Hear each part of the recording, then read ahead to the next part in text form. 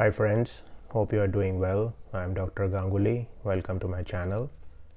So today I'm going to talk about a very prestigious postdoctoral fellowship which is offered by the Road Trust, and this is the Schmidt Science Fellowship.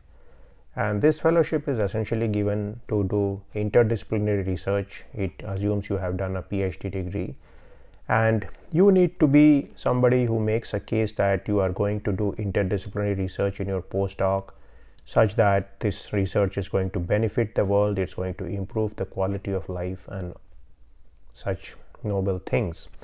So essentially you need to focus on how science and technology can help to improve social welfare and public goods in general. Now this fellowship can be done by people who are from the natural sciences, math, engineering and computer science. You need to have a strong record during your PhD, so I would essentially assume that this means that your research should have left to some decent journal publication, so that would probably be the meaning of strong track record. Now this postdoctoral fellowship is for 12 to 24 months and the fellow must make a disciplinary pivot from his PhD problem. So this is an important aspect of the fellowship, that whatever you are doing in your PhD, you need to make a delta change from it so that you do something different. Of course, you will be using your skills which you developed during the PhD, but in the postdoc, you try to integrate this old skill with some new skills so that you can make a greater impact in the field. Now, I have told you many times on my channel that as far as the top end research which is happening nowadays, or which is even possible, it generally happens at the intersection of two domains. So some examples could be, if you are a biochemist and you want to do molecular biology, you are a physicist and you want to work in computer science aspects of physics. So for example, I know there are people who are using physics based neural networks, so these kind of things are possible. So anything which is multidisciplinary, interdisciplinary, and shows that you have made a disciplinary pivot from their PhD topic toward interdisciplinary research is welcomed by this Schmidt Science Fellowship. Now, what do you have to do? Essentially, you have to pick some world leading leaders and internationally recognized labs as the place where you are going to do your postdoctoral work.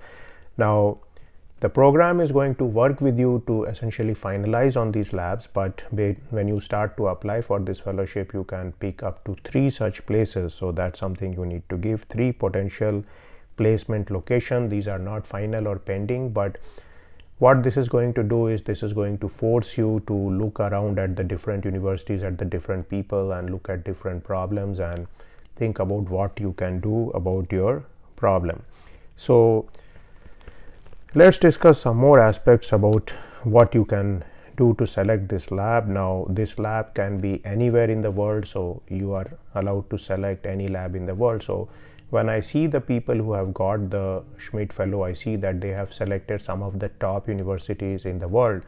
And of course, that should be the point, because if this fellowship is just giving you money to go to any lab, you want to select the top universities in the world to go there.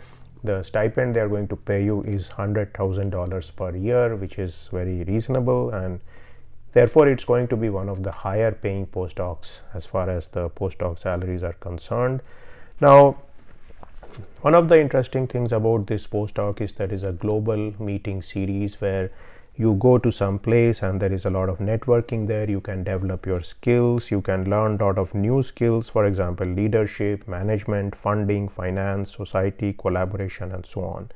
And these meetings are completely free. They are held at nice locations around the world, and so you can certainly go for these 3-week meetings and learn a lot there, and also develop this network, because like I have told you, all these fellowships come with a lot of networking. You don't essentially have to try to force yourself to network. Just by being there with the remaining 20 to 40 fellows, you are going to develop a lot of networks on their own. So that's something to keep in mind.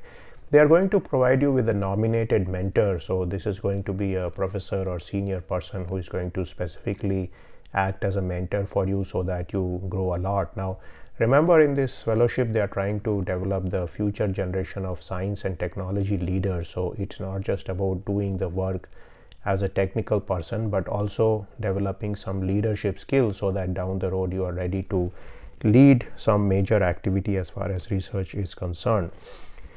Now, how do you get into this program? Essentially, you need to be nominated by somebody who is an expert and a designated top person in some university.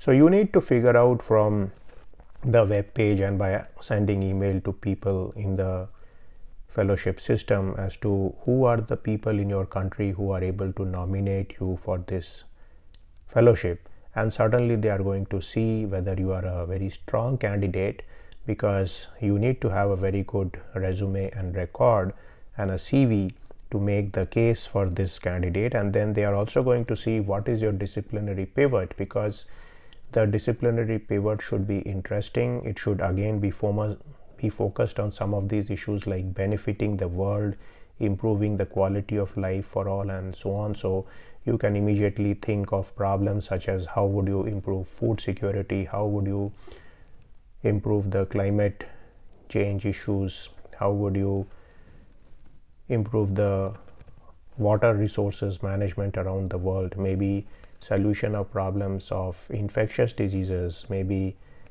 transportation, maybe the mental health problems of people. So there are so many issues which are out there which can be considered to be beneficial to people at large. And so this Schmidt Science Fellowship lets you do the research and lets you spend a nice period of 1 to 2 years in doing this research. Now, when I went through some of the recent fellows, I found that they are from around the world and they are from some of the good universities around the world. So you can check out these fellows and apply for this fellowship. Now, note that this fellowship is completely global, so you can apply. The only thing is you need to have a good resume, you need to make a good case as to why they should give you this fellowship, and you should during your PhD try to write some excellent journal papers, maybe even go to conferences so that you have a clear idea of where you are going. Now, many PhD students do their research but do not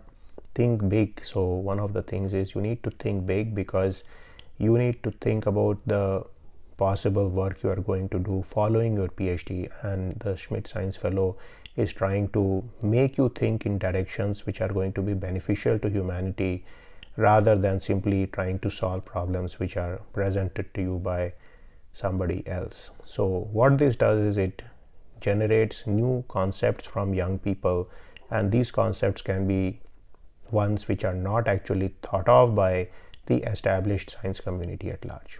So that was my take on the Schmidt Science Fellowship. I will give the web page link in the comment section or in the description box, and you can certainly take a look at all the different fellows who have been there and their fields and so on, and think about how you can apply for this fellowship if you are currently a PhD student or even a professor who can mentor PhD student. So I will stop this video here and I will see you in a video sometime soon.